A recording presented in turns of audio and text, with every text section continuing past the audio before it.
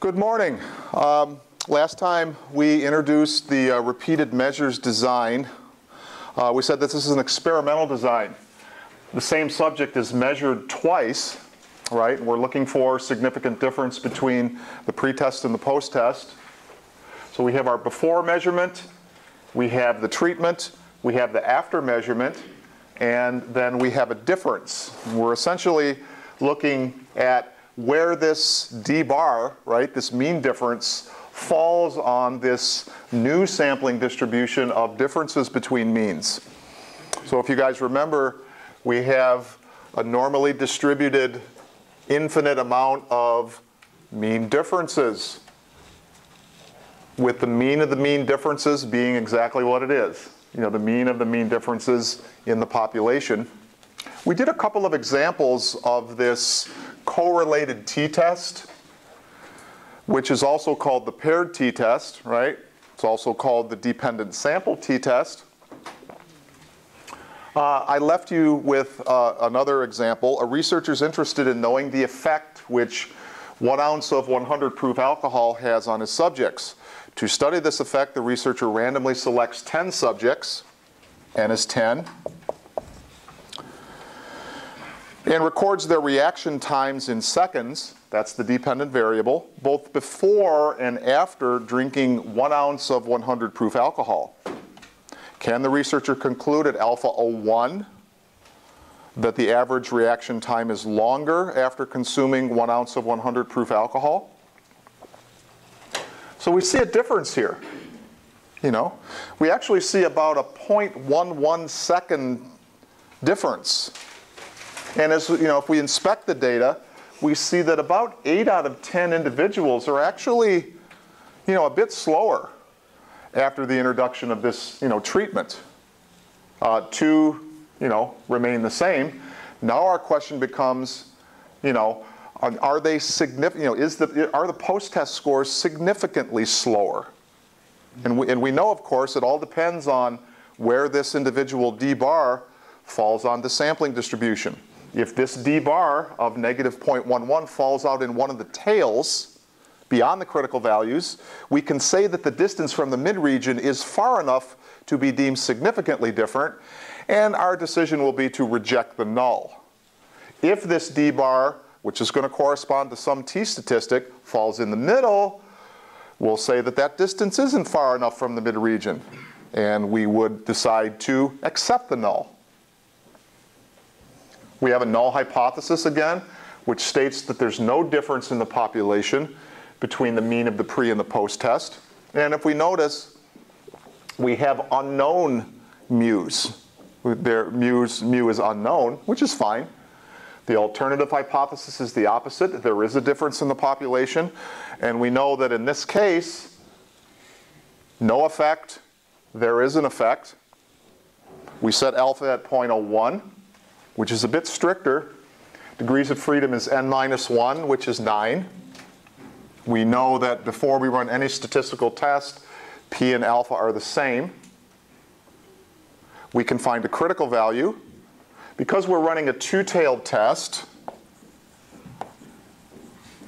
we have to divide our alpha by 2 to get the area in the one tail, which is 0.005.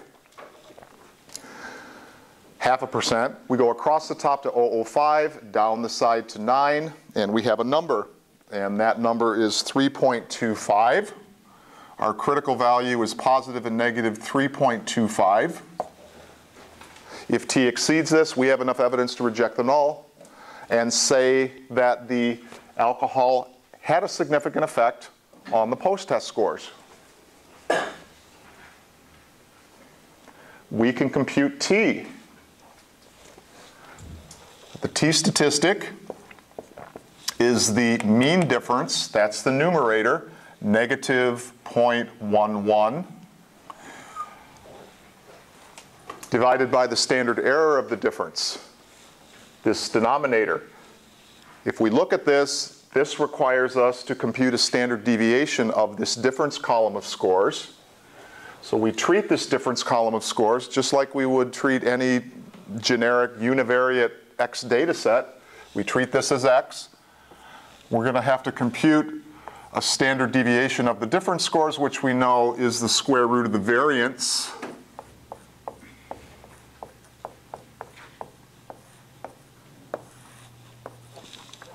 we have to square each x data point.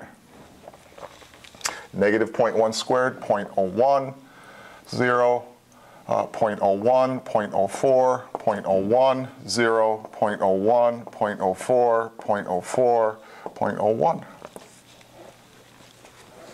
Square each x data point, bring everything down to sum. We'll do a sum x quantity squared, a sum x squared, and we know n is 10. In this case, sum x is negative 1.1. That number squared is 1.21. The sum of the squared x's in this case is 0.17 with an n of 10. Now you had to be rather meticulous in this computation because of all the decimals. It just can be confusing to some students. So you know. And again, your keystrokes are really important on your calculators. Once we have this information, we can compute the standard deviation of the difference column of scores by just filling in sum x squared, 0.17, minus the sum x quantity squared, 1.21, over the n of 10, all over the n of 10. Simple order of operations. Standard deviation of the difference column of scores. Bring the rad down always. 0.17 minus this whole quantity. 1.21 divided by 10 is 0.121 over 10.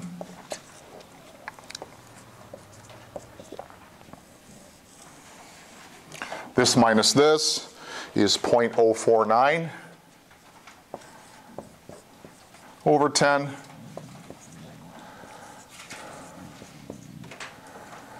This becomes the square root of 0.0049. The standard deviation of our difference column of scores in this case is 0.07.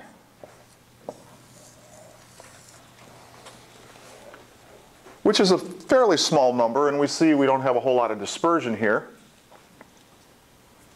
Obtaining this now enables us to compute our denominator of our t-statistic. The standard error of the difference, S subscript d bar, is the S sub d, 0.07, divided by the square root of our sample size. 0.07, square root of 10 is 3.16. Standard error of the difference, in this case, 0.022. So we know that 1 t unit in this case is 0.022 seconds. 0.022 seconds. We insert this number where it belongs, 0.022. T ends up being negative 5.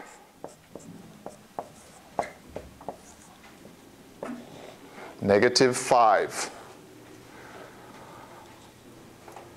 We have a decision to make, don't we? Yep.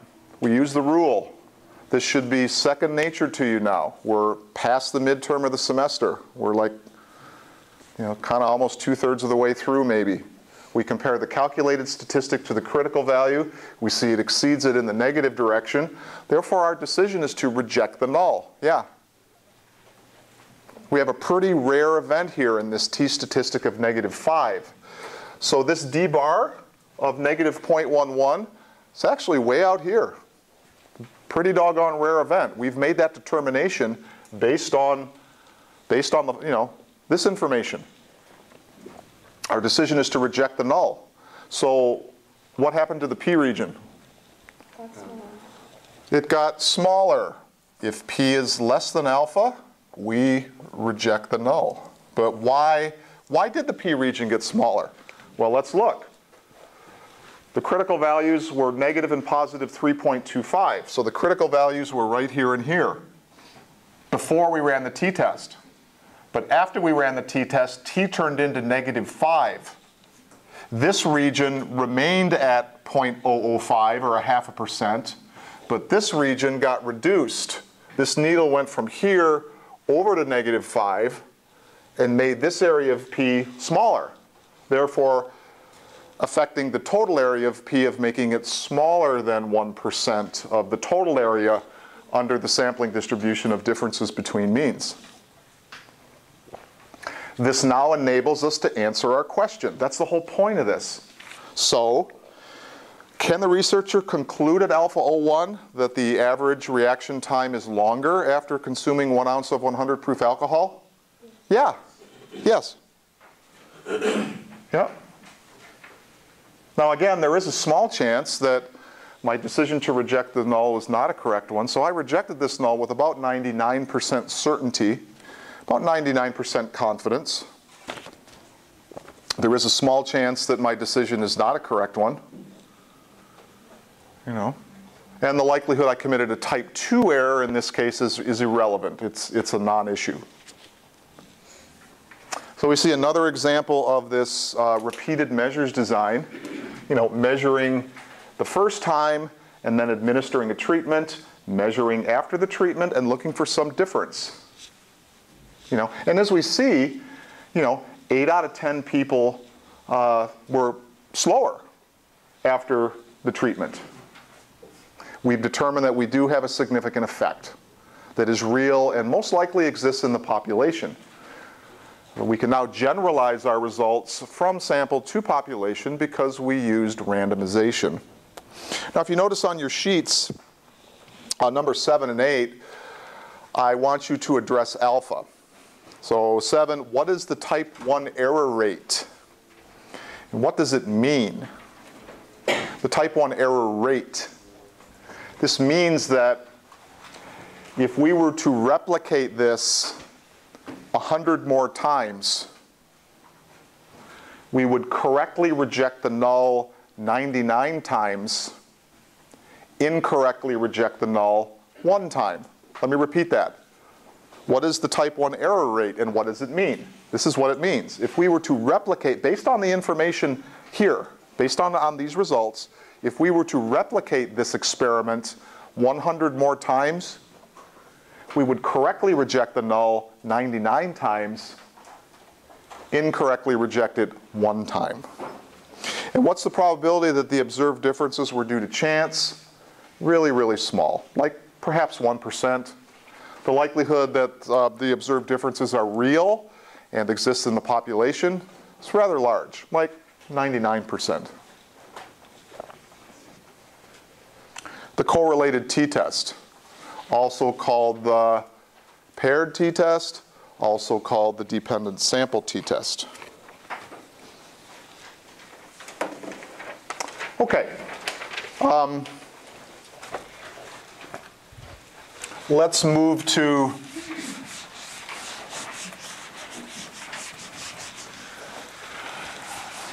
hypothesis test number 4.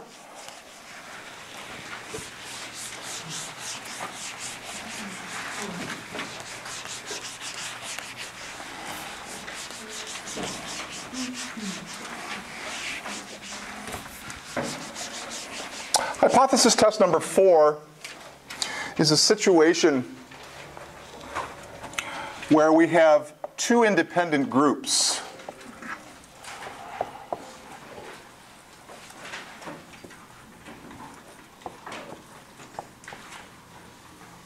Two independent groups. In hypothesis test number 3, if you remember, we had one group measured twice. Yes? Back on the last or hypothesis test number 3, are you going to need to know all those formulas on the test? No, you'll have a formula sheet. Okay. Yeah, just like you always do. Yep. In number 4, we have two independent groups. In number 3, we had one group measured twice, pre and post.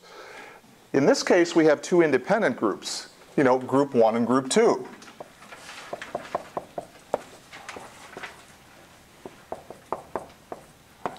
Group 1 might be a control group. Group 2 could be the experimental group, Group 1 might be freshmen. Group 2 is seniors. Group 1 might be female. Group 2 male. Group 1 dogs. Group 2 cats. Two independent groups.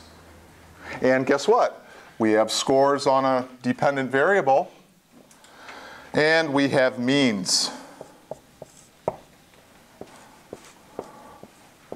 The mean of the first group and the mean of the second group. And we look at these means and we say, there's a difference here. Gee, I wonder if this difference is real and, exists in the population. Or I wonder if it just happened by chance. We are testing a null hypothesis in this case, which states that the means in the population are equal. And we're going to write it as mu sub 1 equals mu sub 2.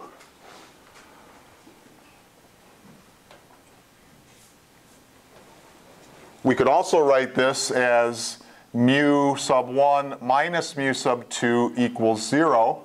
No difference in the population. We know the null always implies no, statement of no.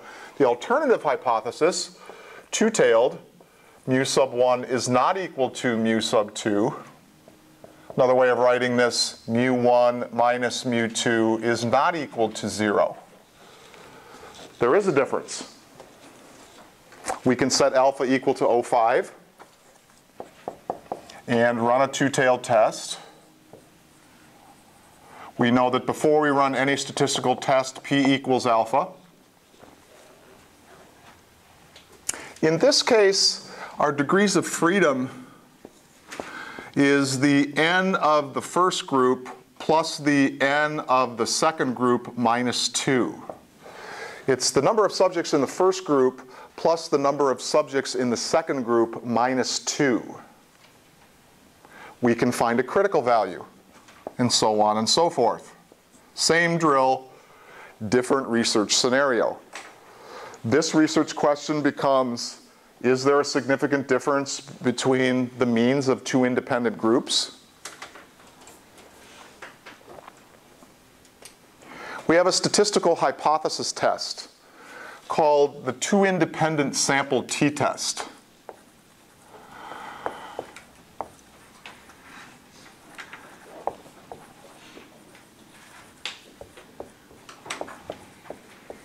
This is called a two independent sample t-test, where our t-statistic is, again, mean difference divided by standard error of the difference.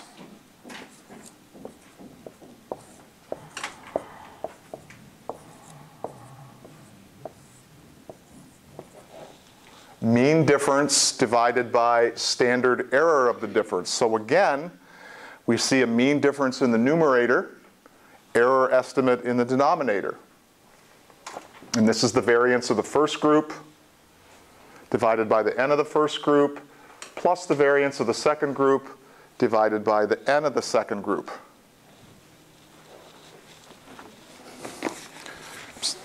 Could you pass these out, please? Our sampling distribution remains the same. We are still working with the sampling distribution of differences between means, but now we just sort of express some things a little bit differently. We are still working in a sampling distribution of mean differences, but now we just express these mean differences as, instead of d bar, we just say x bar sub 1 minus x bar sub 2. We just express the mean differences as the mean of the first group minus the mean of the second group. We're still working, bless you, with the sampling distribution of differences between means, but we just express these infinite amount of data points a little bit differently. Instead of d bar, we just symbolize as x bar sub 1 minus x bar sub 2. The mid-region we're going to call mu sub 1 minus mu sub 2. Mu sub 1 minus mu sub 2.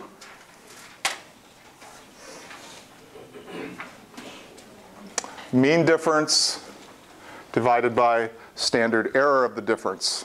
There is a sheet being passed out. Let's do it real quickly. Examples.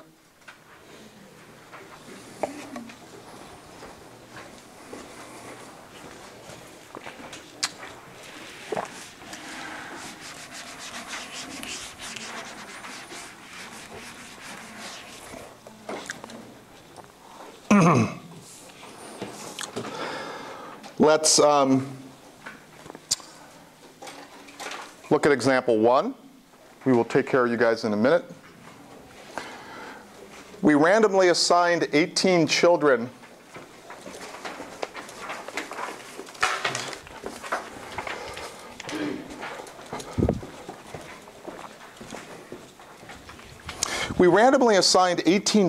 to two groups, two independent groups, and asked each child to feed their pet every day for 1 week. The children in one group were praised each time their pets were fed. And the kids in the other group were praised only at the end of the week. The following data represents the number of times each child forgot to do his or her task. So we have a dependent variable that we're going to call forgetfulness.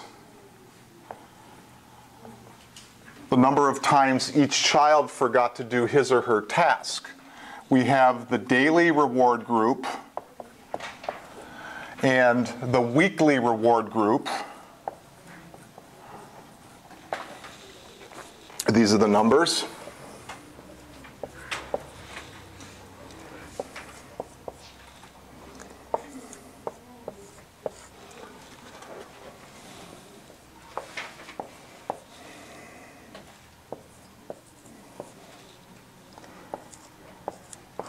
The mean of our first group is 2.33. We have an n of 9. And the mean of the second group is 1.44 with an n of 9. Were the group praised at the end of the day significantly more forgetful than the group praised at the end of the week? Well, we see that this number is larger than this number. I mean, on the surface, it appears, the kids that were praised at the end of the day for feeding their pet are a bit more forgetful. Yeah, this number is larger than this. But are they significantly more forgetful? And this determination is going to be based on, where this individual mean difference falls on this sampling distribution of mean differences. Same drill. If it falls out in one of the tails, what's our decision going to be? Yeah. If that does not come to you immediately, there's something wrong. Okay? There's something wrong. Okay? This is stuff that's like automatic now. If this mean difference falls in the middle somewhere, what's the decision going to be? Yeah, accept the null. We can compute the t-statistic. Before we do that, we'll find a critical value. This thing calls for an O5 alpha and a two-tailed test. We'll write the null in the alternative. This will be provided for you on a formula sheet. Alpha is 0.5, therefore P is 0.5. Degrees of freedom, the n of the first group, 9, plus the n of the second group, 9, is 18, minus 2 is 16. We have 16 degrees of freedom, 0.5 alpha. We will divide alpha by 2 to get the area in the one tail, because we're dealing with a one-tailed set of t-critical values. So we go across the top to 0.25, down the side to 16. There's a number there, and that number is 2.12, positive or negative 2.12. If t exceeds this, we have enough evidence to reject the null. We can now compute our t statistic. We have a mean difference, 2.33 minus 1.44, divided by our standard error of the difference. And if we look at this denominator, we immediately see that we have to compute variances. Oh yeah. Let's go back to week 2 of the course. The variance, what is that? Well, computational formula.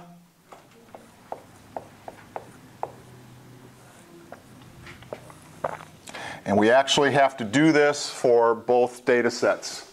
We compute a variance for group 1 and a variance for group 2. We know how to do that. Let's just review this real quickly. We have to do this twice. We'll start with group 1.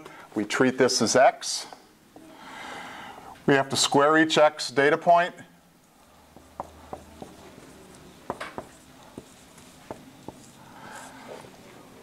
Bring everything down to sum. Sum x is equal to 21. 21 squared is 441. This sum x squared, the sum of these squared x's, is 61 with an n of 9. We can compute the variance of the first group. Sum x squared, 61, minus the sum x quantity squared, 441, over our n of 9, all over our n of 9. Computational formula for variance. Let's bring this thing down. The variance of the first group, 61 minus this whole quantity here. 441 divided by 9 is 49, all over 9. Variance of the first group is 12 over 9. Variance of the first group is 1.33. Variance of the first group, 1.33, and that would be over our n of 9, plus the variance of the second group. So we have to do this again on the weekly data. And we treat this as any, generic univariate data set. We have to square each of these x data points.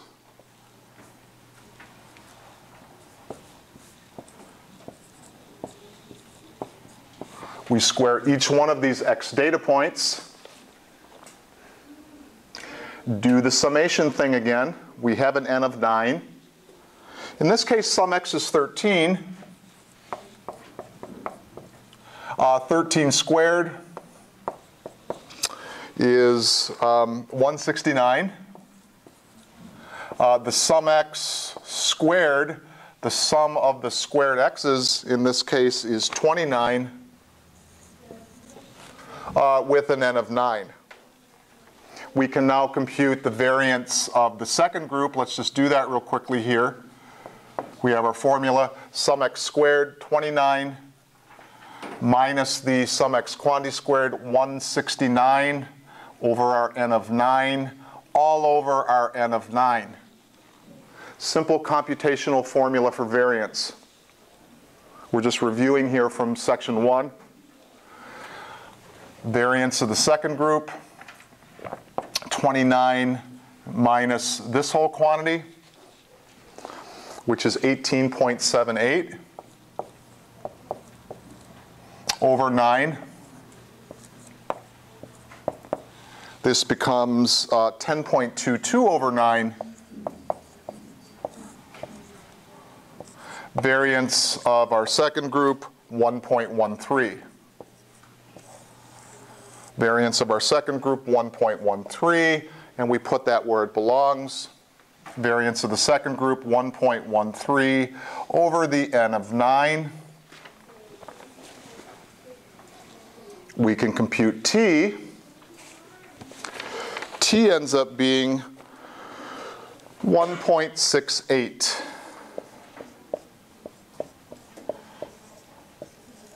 We have a decision to make. As per always, we compare our calculated statistic to the critical value. We see it doesn't exceed it. Therefore, our decision based on this particular null hypothesis is to do what? Accept the null. We are having our exam 3 the day we get back from spring break, that Tuesday. That's just the way it works out. I'll talk about that. I'm going to do a little review next class session for that. But anyway, we accepted the null. What happened to our p region, class? It got larger as the result of that needle shift. If p is greater than alpha, we accept the null. And we know that the needle started out at the critical values, positive negative 2.12. T turned into positive 1.68. This needle stayed right here. This area remained at 2.5%. But this needle shifted from here back to 1.68, actually made this area of P larger, right? Its total effect on P was to make it larger than alpha. Let's answer the question now. We have enough statistical evidence to help us answer this question. Class, were the group praised at the end of the day significantly more forgetful than the group praised at the end of the week? No, apparently not. Apparently what we're observing here probably just happened by chance. And what's most likely going on is that there's no difference in the population on forgetfulness, between the group that is praised at the end of the day, versus the group that's praised at the end of the week for feeding their pet. So we have a non-significant statistic. We're basically saying that the groups are equal on forgetfulness. The groups are equal on forgetfulness. And we know that the status of alpha at this point is just kind of irrelevant. It's kind of a non-issue. And we also know that there's a small chance that we may have made a type 2 error. There's a small chance, and I'm talking small chance, that we may have accepted the null when we really should have rejected the null.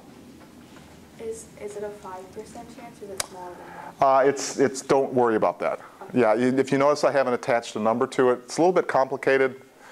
Just know it's just a small likelihood. It has something to do with power. Power is 1 minus beta. So power comes into it and such. So don't worry about that. Don't worry about that.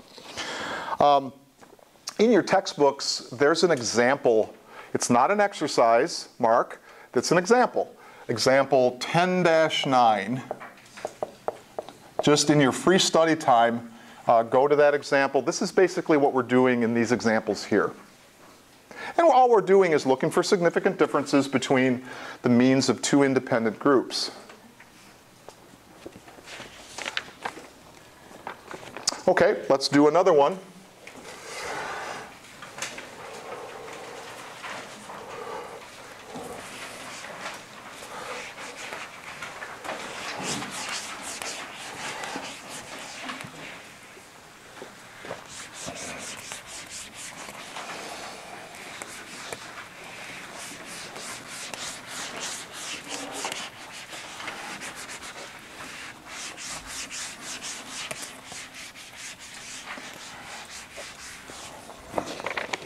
For 6 months, we worked with 2 groups of 15 severely developmentally handicapped individuals in an attempt to train them in self-care skills through imitation and physical guidance.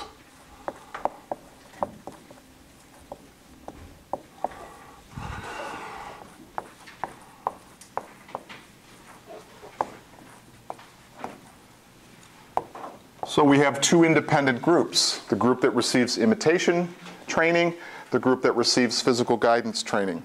For both groups, we have ratings on the levels of required assistance for each person. So the DV in this case is required assistance.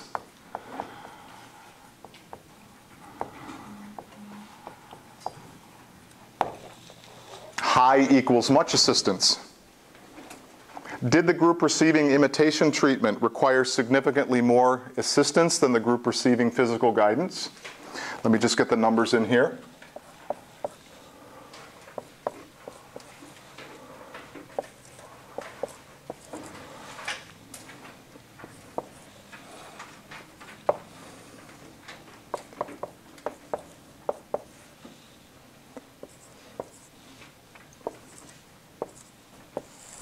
The mean of the first group is 9.8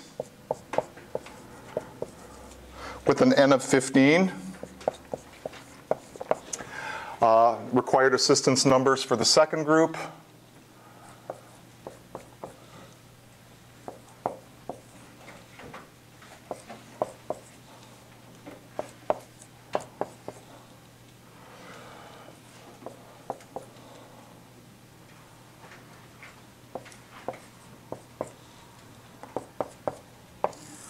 Mean of the second group, in this case, is 6.9 with an N of 15. Typically, I would have you compute variances. In this case, I'm going to give them to you, just to save time. The variance of the first group is 32. The variance of the second group is 25.7. So let's just pretend that we took the time to compute those. This is what we would have gotten. And I'm assuming that you can compute simple variances at this point. Let's look at the research question. Again, did the group receiving the imitation treatment require significantly more assistance than the group receiving physical guidance? Well, on the surface, we see that this imitation group, the imitation group, yeah, they require more assistance. This number is larger than this number. See? Our question, though, is, do they require significantly more assistance? And this will be determined by, where does this individual mean difference fall on the sampling distribution of mean differences? Same drill. We have a null hypothesis, which states that the means are equal in the population. There's no difference in the population. An alternative hypothesis that states that there is a difference in the population. We're using an O1 alpha in this case, and we're running a two-tailed test. We always run two-tailed tests. We know that before we run any statistical test, our P equals alpha. Degrees of freedom. 15 plus 15 is 30, minus 2 is 28. 28 degrees of freedom. We can find a critical value. We know that we have to divide alpha by 2 to get the area in the one tail, because our t-tables in our textbooks are only one-tailed t-critical values. So if we divide O1 by 2, we get 0.005. That's a half of 1% in each tail, right? We go across the top to 0.005, down the side to 28 df. There's a number there. That number is 2.763.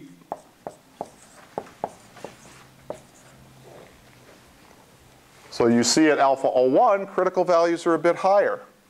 If t exceeds this in either direction, we have enough evidence to reject the null. We can now compute t, and we just fill in mean difference, 9.8 minus 6.9 over standard error of the difference.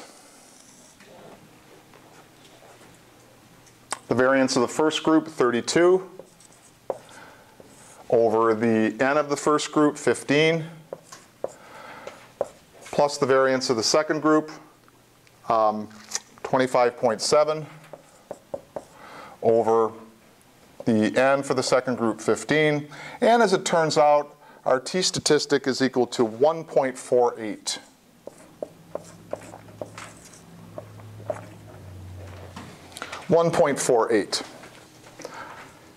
It's decision time. Using the rule, we compare the calculated statistic to the critical value. We see it doesn't exceed it. Therefore, it's obvious that our decision would be to accept the null. Let's answer the question. Did the group receiving the imitation treatment require significantly more assistance than the group receiving physical guidance? No. Apparently not. We know that the P region got larger as a result of that needle shift. If P is greater than alpha, we accept the null. We know that alpha is a non-entity. It's a non-issue at this point. Small chance I may have made a type 2 error.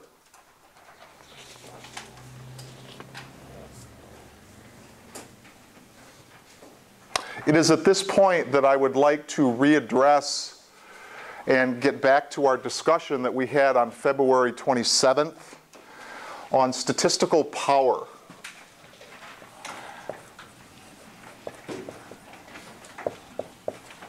Now, if we remember, we said that power is symbolized as 1 minus beta. We said that power, and it's all in your notes there on February 27th, power is the likelihood of correctly rejecting a false null.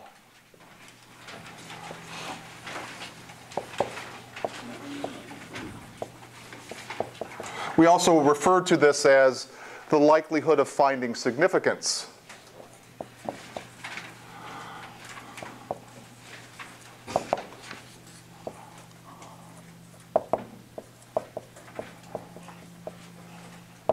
The likelihood of finding significance. And we said, if you remember, that power is a function of 4 things.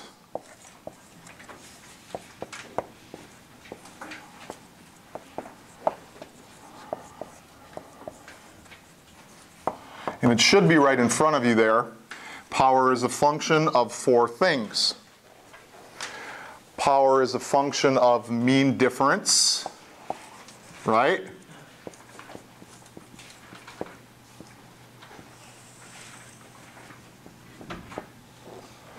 We said what? As mean difference increases,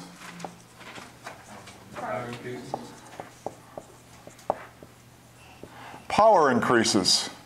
Let's just take a look at that again. It's right in the formula.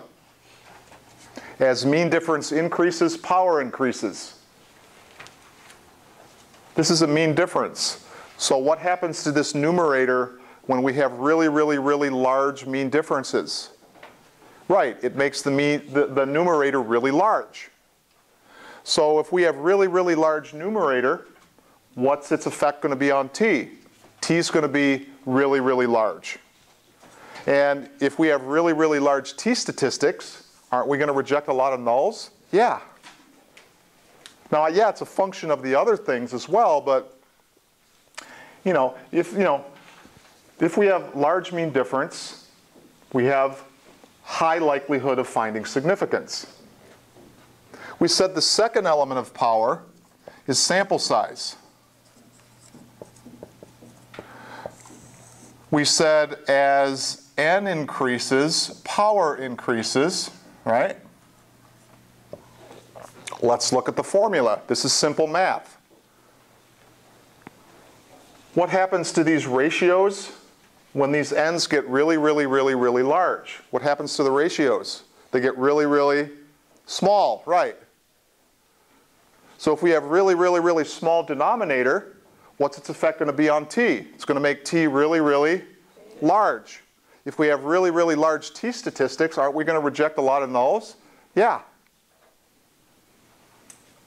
As sample size increases, power increases. Now this is where it gets good. Remember I talked about focus? This is where you have to focus, okay? Our third element of power, we called what? Within group variability.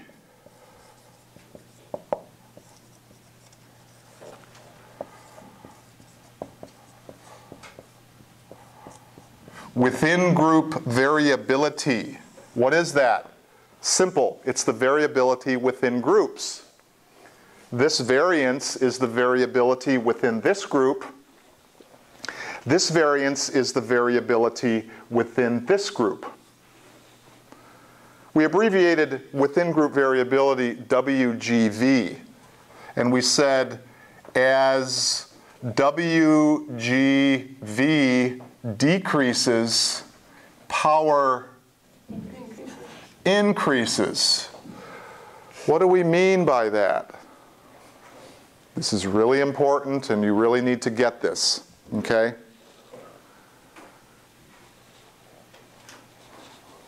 We have a non-significant statistic here, don't we?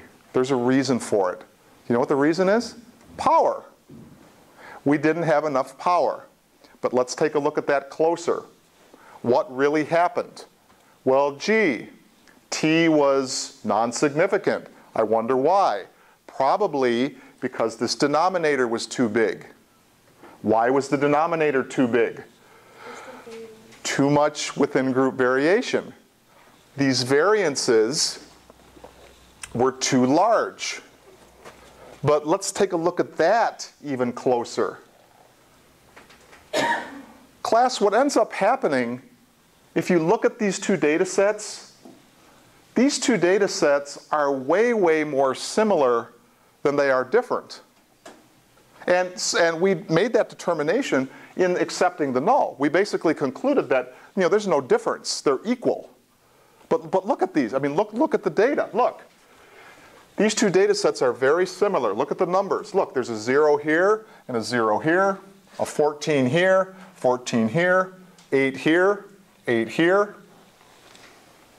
There's a 4 here, a 4 here. These data sets are very, very similar, but you know what? They have different means. They have different means. But the culprit here, in terms of not being able to reject the null, was that our denominator was too big because we had too much within group variability.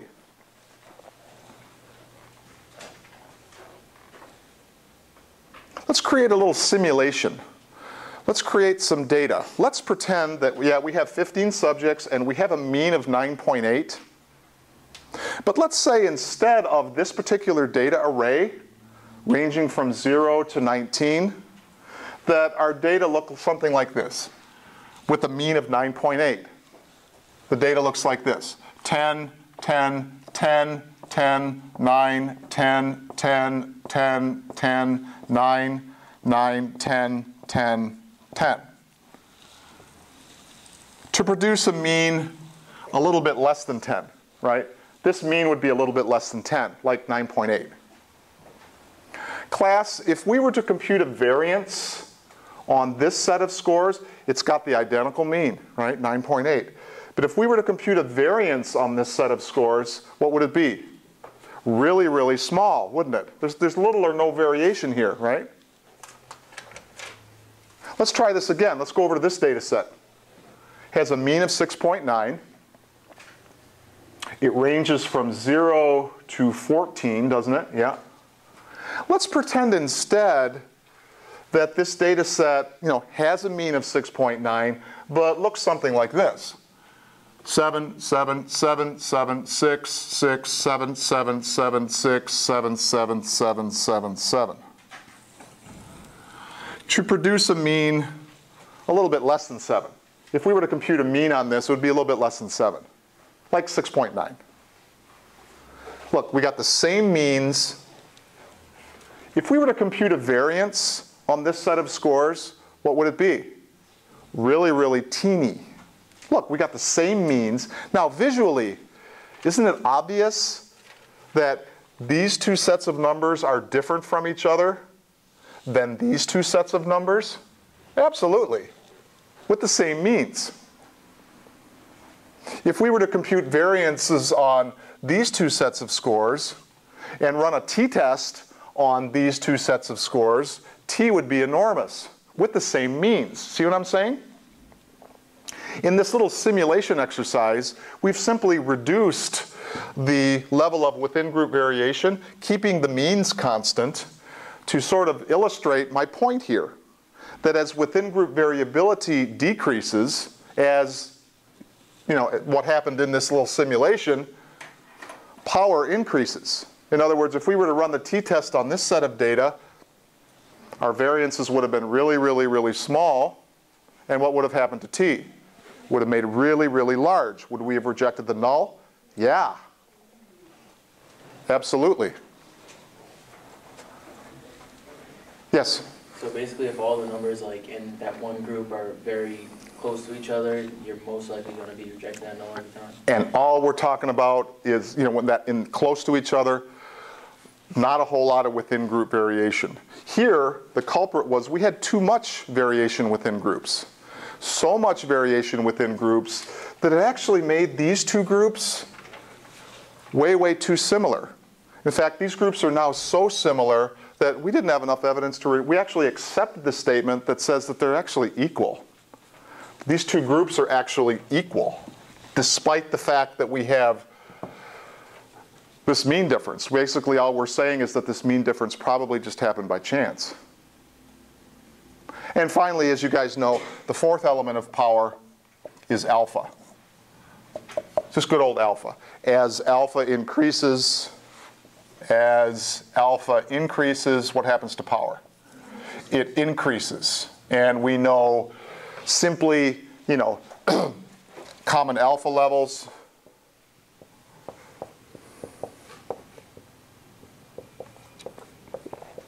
We know that alpha of 0.5 is the most common. It's actually easier to reject the null here than it is to reject here.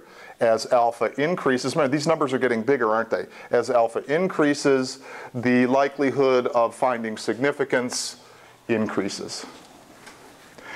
So class, for every z-test that we ran weeks ago, for every z-test and every one sample t and every correlated t, right, and every two independent sample t, power is always an issue.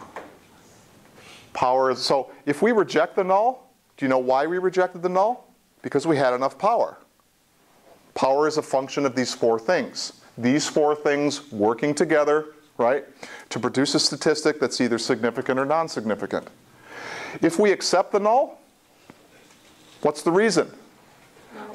We didn't have enough power. Simple as that. If we reject the null, we had enough power. Yay. If we accept the null, we didn't have enough power. It's as simple as that. So again, power is the reason why we either reject or fail to reject. And it's just a function of mean difference, sample size, within group variability, and the alpha we set. So this alpha of 0.1 is less powerful than 0.5. These critical values are higher. It takes a higher test statistic to reject at 0.1 than it does at 0.5. Okay. This next problem I would like you to do for homework. Answer these questions at the bottom. The t-result, the actual t-result is negative 2.82. I'm just giving this to you ahead of time. I would like you to do this problem for homework. Thursday, we're going to come back. We're going to finish this section. I'm going to have a few more comments on this section. And then I'm going to do a thorough review of this last section in prep for our exam the following Tuesday. That is all for today. I will see you guys on Thursday.